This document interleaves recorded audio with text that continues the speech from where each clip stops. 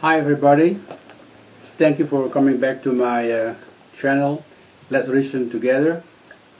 Uh, Today I'd like to talk something personal, something about my life and why I became a Christian. And so I hope, because I mentioned to you before in the beginning about hope, peace and joy.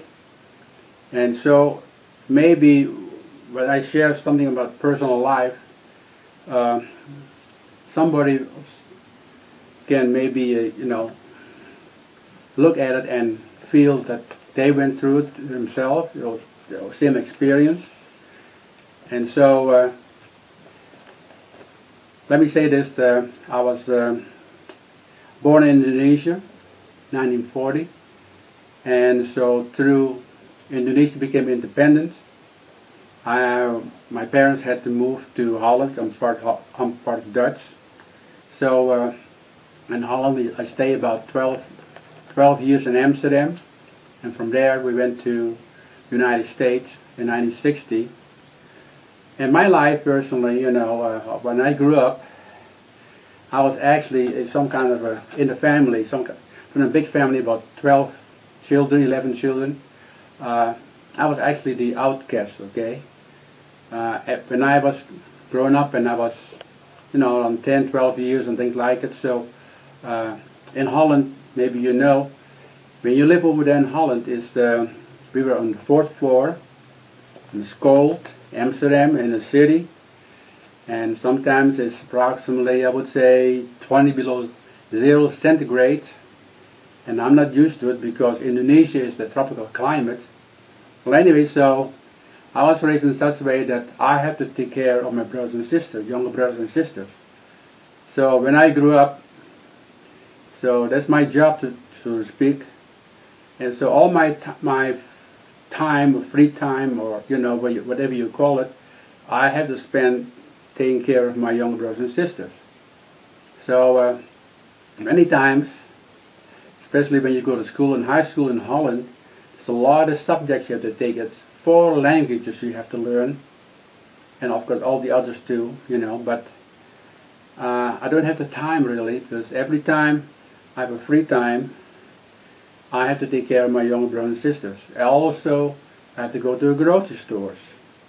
Well, in that particular time, every store has its own little thing, okay? When you want to buy some bread, you go to the bakery. When you buy some meat, you go to a meat store, okay? So all those stores, so you have to travel a lot. And so it's really time consuming. And then on top of it, I had to study. And I have a hard time studying because, in my case also, my parents, of course, and even my older brothers, what they say is law. It's our tradition. So every time I want to say something, no, I cannot say anything. I cannot say my opinion. I just have to listen and obey, period. So I grew up that way, and it was very, very painful. I remember even when I was become a teenager or a young man, so to speak, I tried to do certain things, say read a book or listen to radio. Nope. They say, well, you have time, you do this, do this, do this.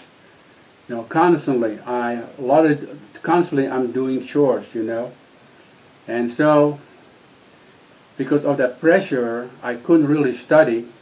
I'm not that good. So then later, I had to go to a private school. And so, then after that, I quit. I quit high school, so to speak, and then the private school too, because when you get out 17, 18 years old, you like to go out and things like that. But my parents kept me kept me in a house, so to speak. And once in a while they let me go out, but it's for a short time. And at that particular time, I met a girl. I liked the girl, and I date her. But the only dates we have is I go to her house a little bit, and we're sitting with the parents. Because we don't have a phone, we don't have a car. Yeah, I have a bike. So that's how I spend my time. And the only time that we can be together, so to speak, I have to go to a movie theater.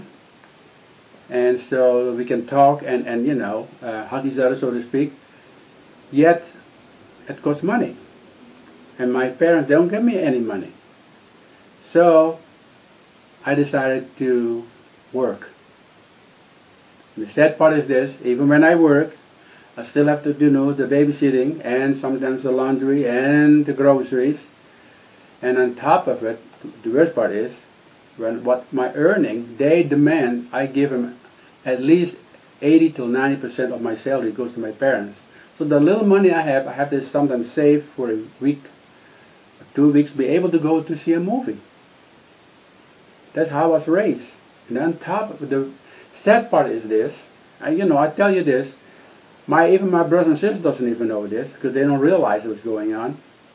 After giving them money and things like it, it's very painful because I don't have the freedom. Once in a while, for an hour or so, I could go out with the neighbors, with the guys, and went out. We just go to the city and things like it, and we joke a lot,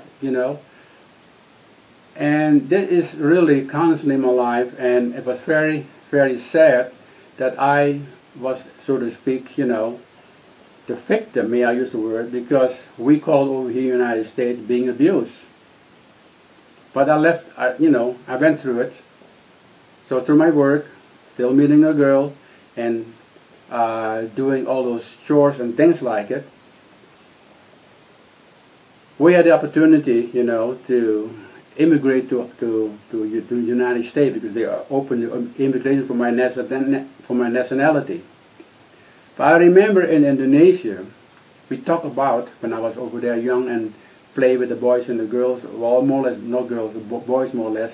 We always tell us about stories, about spiritual things, ghosts, and tradition, and certain things you cannot do. It's like an omen and things like it. I didn't understand, but I knew something was wrong, and many times when it's getting a little dark, you better go home. You get scared, when you hear the stories. And I didn't know what it means, ghosts and things like that. I know they are there. Indonesia is well known about the black magic and things like it. So those things is happening over there, and yet I experienced something very bad too about spiritual things. But anyway, when I came to the United States, because I had no choice, I was only 20 years old, so I couldn't stay in Holland because there was a law at that particular time. And when I came back, when I was in the United States, I had the same problem. Hard for me to find a job because I have no occupation, no education, so to speak. So I decided to go in the army. And there, I tell you, man, the world's opened up for me. I didn't know what's going on, and the language they use, the swearing and cussing, now I know what it is, but at that time I didn't know. And every time, of course, I would say 85% or more, they always put me in the kitchen. They go with KP, because I don't know what to say. I don't know how to respond. I don't know how to say my opinion because I've been taught if I do this, boom, I get a slap in my face or I get punished and I'm restricted, okay? So that's how I live, even though I was a young man already. The beautiful part is, when I came out of the service, I learned something. In the service, the same thing. They sent me to, to Germany, and I was stationed in a small town, about 20,000 soldiers over there, and in a little town, there's about 200 prostitutes, I would say, the bars over there. So what I do, I like to dance. I'm a pretty good dancer. So I go with the Germans to what they call the Turnhall to dance. But of course, we have to be back by 12 at 12 o'clock at night. So that I do. And I had a friend of mine, he's Gordon Fisher. I'm dark, if you notice. My friend, the blonde guy, skinny like me, also skinny. So we made it pretty good, So I learned from him the language a little bit here and there.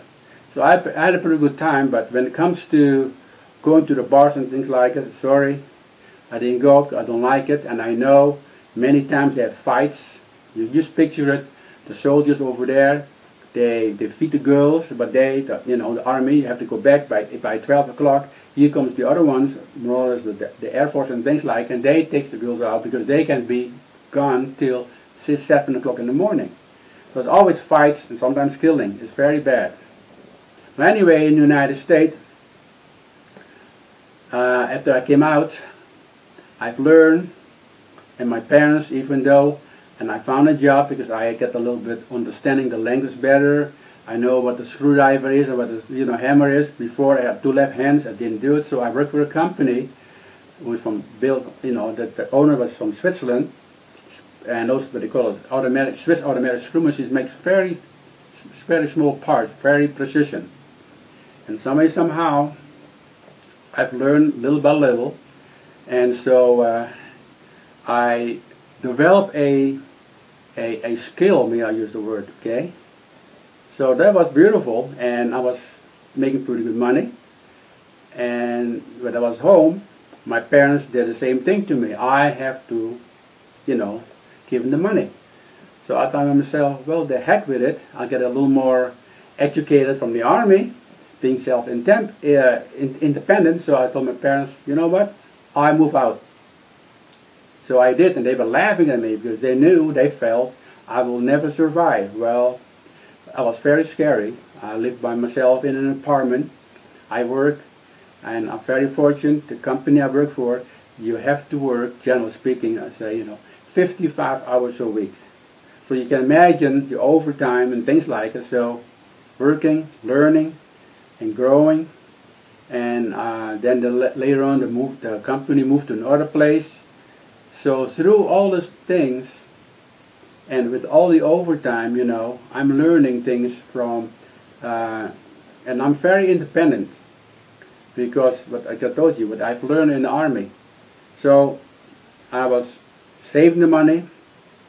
When I was still a bachelor, I bought a new car, and then I bought a house, because I believe if I want to start a family in the future, I'm the breadwinner. I don't want my wife to work. That's my philosophy. I've seen my parents, how they live. So, and that's what is in my mind. So I work, I have those things. Yes, later, and I think I shared with you already in the beginning, I got married and things like that. But the whole point is this: there is still something that drove me to ask questions, okay?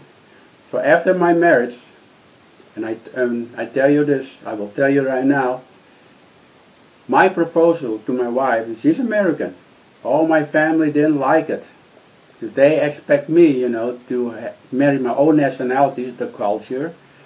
And also, we hear things how they think, the Americans, generally speaking. Our culture is completely different. But, in the beginning, I had my own nationality, and, I was even engaged.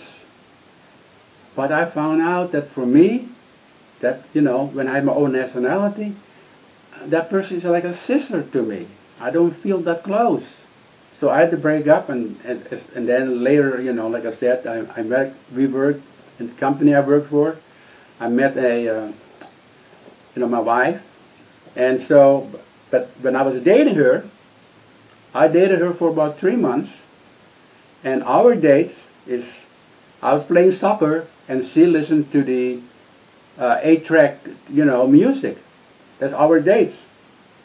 But I told my wife, already, and I told girls before, I'm a serious guy. I want, I like to build a family.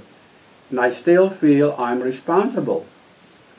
So after about 3 months, I approached my wife, of course, and I told her this. Listen, I said, I like to be married, I like to have a family. I said, but there's only 3 things I'm going to tell you. So that was my proposal to my wife. I said, I'm the head of the house. I'm looking for a housewife. And I promise you that before I cheat, I will tell you first. So think about it, and I let it go. That was my proposal to my wife. That particular time, of course, she's a girlfriend. And I tell you, 2 weeks later, she came to me, she said, she accepted because she also had a hard time at home. She has to, give all the money, so to speak, to the parents because they were alcoholics.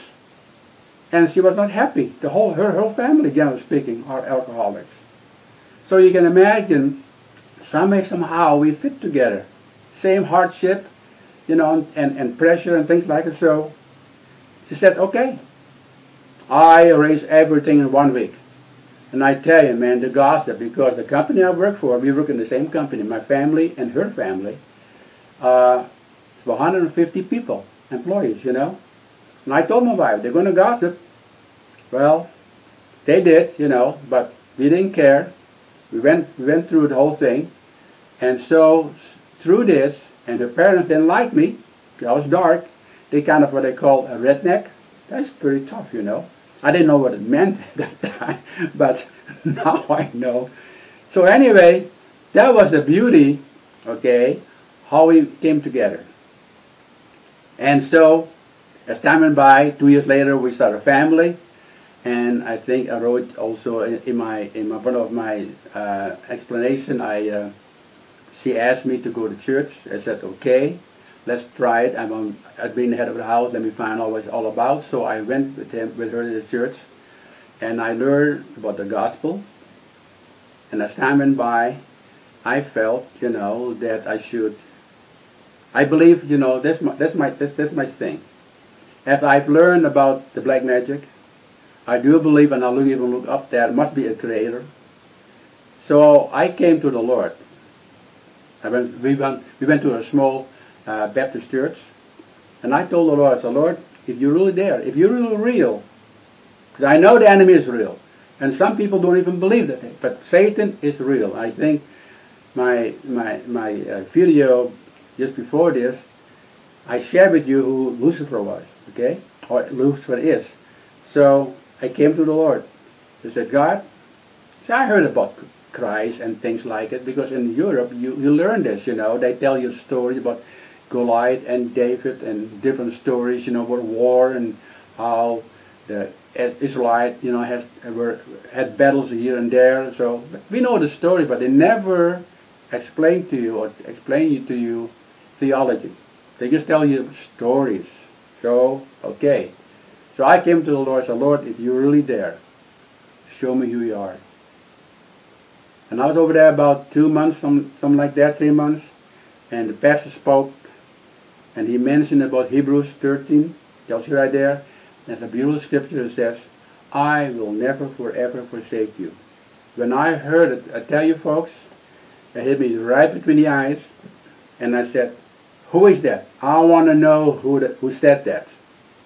Later, of course, I found out it was Christ who said it, okay, it's his words. So, I gave my heart to the Lord, and I was so excited because now I know. But the Bible called it born again. When I became a Christian, believe me, I knew. Okay, and God showed me as time was by, okay, the meaning of it, and my heart was so joyful that in my mind, and I read the scripture where it says, everything belongs to the Lord. Give your houses things away. Everything belongs to the Lord. If you really want to serve the Lord, He will guide you. So, like I said, I did accept the Lord, and my heart, right there, I even went to the pastor. I said, listen, I want to be baptized. He said, are you sure you know what you're doing? I said, I want to be baptized. See, I know baptism has nothing to do with my salvation. It is after I'm saved. That's different. I know that. I read the scriptures, because God spoke to me, with my background and things like it. And like it says, God is spirit, right? So He spoke to me through His word, and I said, that is for me. And I told the Lord, I have 3 things in my heart, what I desire to have as a gift. And I asked the Lord, I'd like to have the wisdom and knowing the word to teach and helping people to do good. So those 3, I asked the Lord, I'd like to have that. And I do know if you read in Acts, tells you right there, the gifts of the Spirit. So I asked the Lord, give me that. I want to go out and tell people about who you are. Now I know that where my eternity is with you, There is no doubt about it. So I said, help me to share it with others. That was already, in the beginning. And folks, I tell you, the Lord heard my prayer. And then comes the hardest part. At least, I was surprised. I was involved with different organizations and things like that, and going to people with the church and learning the Bible and going to Bible study. I'm still working 55 hours constantly. So as time went by, and my wife didn't have to work. I told her she works, in the beginning, but maybe for a year or so.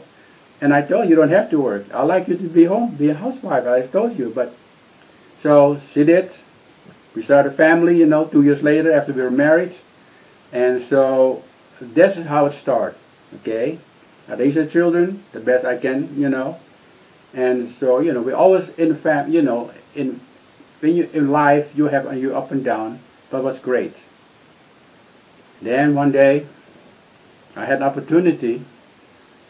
I met a family from Indonesia, what they call from the Bethel Church, okay? He was the head of whole Indonesia in the Bethel Church. So he invited me to go and pray. They pray with me, and my wife, of course. Maybe I should go to Indonesia as a missionary or whatever. So I was excited. My wife was not excited. She doesn't like to go to Indonesia. It's tropical. She hates when she sees a little, bug or like that. Oh, and that's Indonesia is well known about, those things. So. And through prayer, God says, no. I want you to go back to Holland. Oh, was I mad. What was I mad? Because my problem is my hands. My hands are always cold. I have a bad circulation. That's one of the reasons why I don't like to go to any country which is cold. But, as time went by, I fought the Lord for about 6 months. Then I said, okay, Lord, I better obey. You want me to go to Holland? Okay. And you know what? First, before I went to Holland, I went to a missionary school. And I went over there for about 2 months. Something happened. They had, I believe, the wrong doctrine. I didn't know, of course, because, But anyway, when I went to the school, we gave up. I have to say, of course, my wife, we gave up our property and our home. I just gave it away, so to speak. The property we give back to the owner because I found out he needed it, so I said, okay, give us some money back because, and my home, I gave it to my young brother. I said, you can have it. Just give me this kind of money after you have the money because I had some repairs done, I owned the bank something, so I went to the school. Folks, 2 months later, I found out the wrong doctrine. I'll tell you what the doctrine is, because I had to be honest to you. Losing salvation. My God, what was I hurt when I heard that? So, what I did, I fasted for a couple of days. I said, Lord, I cannot believe that they can believe that, and I don't see it in the scripture, but a little bit I know. So, I went to the Lord, I fasted, and God pulled me out. I went to a pastor who believes in that, but I asked him a certain question. He says, no, it's not true. So I can't tell you everything in detail, but it's not my purpose, because then people maybe get mad or confused. But that was the main reason, okay? So I came out. Here I'm out to school, no home, no job, nothing. And I have to find a job and to live in an apartment. It was a disgrace for me. But I had no choice. God has a reason, but I didn't understand that time. I found a job. I found an apartment. And we had to live in a bad neighborhood because it's all I could afford. And that's how I start working again and building up. It was very, very scary. Yet through this also, my wife was attacked with a nervous breakdown. For 9 months, she could not move, so to speak. lucky one of the ladies in the church, it was a special church from my own nationality, 85% my own nationality. We had to drive about 45 minutes. She came and helped my wife and the kids while I'm working. That's a miracle, folks. 9 months. We pulled through. That was very scary, believe me. So different miracles happen. I cannot go in detail because I can write up books, what the things happening, okay? But anyway, so in a nice way, I was planning to go to Holland, right? Now it stops, so to speak. So I started building again.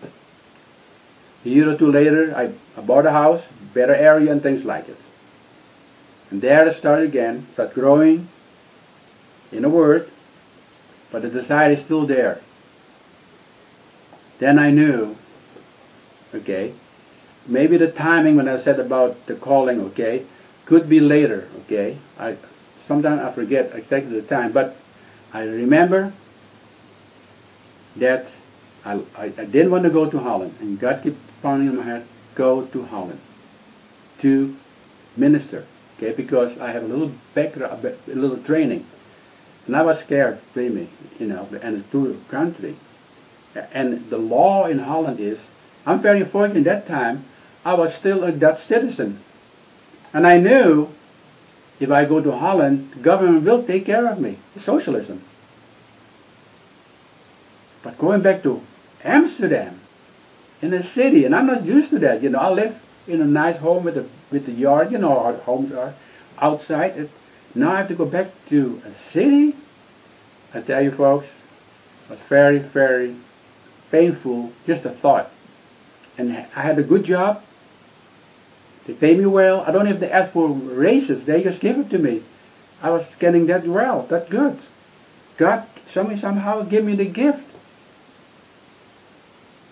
But like I said, I had to make a choice, right? Am I willing to be obedient? And that was the hardest part for me. But after a while, I gave in, and we went. I'd like to continue next time a little further what's going on. And I hope, that through this little testimony, you understand what's happening to me, but how God works. Folks, I can tell you miracles after miracles, but it will be in my next tape to give you a little more detail what happened in the family and through the family, what happened in Holland, and how God spoke to me and taught me how to trust Him. Because, Lord, the Bible says this, in Mark 8:36, says that, what does it profit a man when he conquers the whole world, but loses his soul? A big zero, folks. A big zero. And I told you before in Ephesians 2:8 and 9, what? Salvation is a free gift. Can you imagine that what God has, He will share with me? I will spend eternity with Him? Isn't that worth it just to follow Him? I thank you for your time. Thank you for stopping by. Like I said before, if you have anything out of the video, please give me a thumb up. If you subscribe, please ring the notification bell. Okay? I thank you and God bless you.